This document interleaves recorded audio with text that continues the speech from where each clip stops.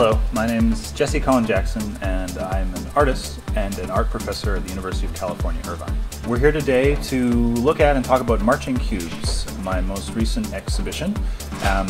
Marching Cubes is an interactive installation of 3D printed units. The units are derived from a historic graphic algorithm called Marching Cubes. Marching Cubes was inspired by a few different things. The first thing was a desire to take things that are made for the virtual world. So Marching Cubes is a procedure that was originally designed to take medical scan data and turn it into a surface for a computer. So it entirely lives in the computer. We're trying to take something that lives in the computer and make it real, make it physical. That's inspiration number one, and I've been working on variations of this project for a long time. In an earlier version of it, it was at a larger scale, but there were less pieces. This time, I'm inspired by the fact that at this scale, where the pieces fit in the hand, it becomes a toy, it becomes playful. And visitors to the exhibition are invited to play with the objects and either build things that we are building together or build things that they want to build themselves. Another source of inspiration is I work with a group of students in my lab.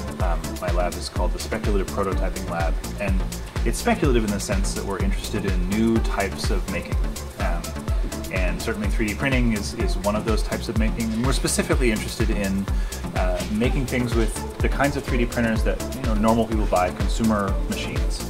And so we have a group of Airwolf Axioms and that we've been using to build the installation, and we're also testing we're trying to push the limits of these devices.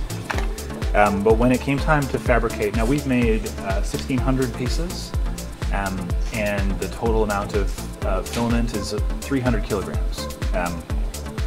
That's not something that's done very often with 3D printers, to make something at this scale. But one of the reasons we chose to do it was, well, one, it's of interest to us because we're interested in 3D printing, but two, it allowed for objects that had an internal structure. That's something that injection molding wouldn't normally allow easily. It allowed them to be very light because they're very thin. It allowed us to use some beautiful materials like PLA that have a kind of translucency so that you can see the colored piece. The units are made of both colored and natural PLA. And we wanted to be able to show the colors through the translucent material. The students and I have been working with Airwolf 3D for a number of years now. They're our local partner in 3D printing. We're here in Irvine, Costa Mesa is next door. And a year ago, Airwolf supplied our first Axiom for use in what was called the Tool Room of the Future, which was part of the U.S. Department of Energy's Solar Decathlon competition. So we built a room in that house that showed what making in the future would look like for consumers. I mean, everyone will have a 3D printing room, and they'll have a printer and they'll be able to make things for it. So that's how we got to know Airwolf and started working with the Axiom. We continue to work with it because it's got a large build volume that allows us to build as many plates at a time. It's a beautiful printer, and that's why we have it on display here in the show. We did look at other printers, and certainly there were lots of options that were of interest, but it's been great for us in the lab because it is so large, but it's not kind of in that there's a whole other grade of printer that's much more expensive and much less user-friendly and not based on the kind of open source software that we are used to using.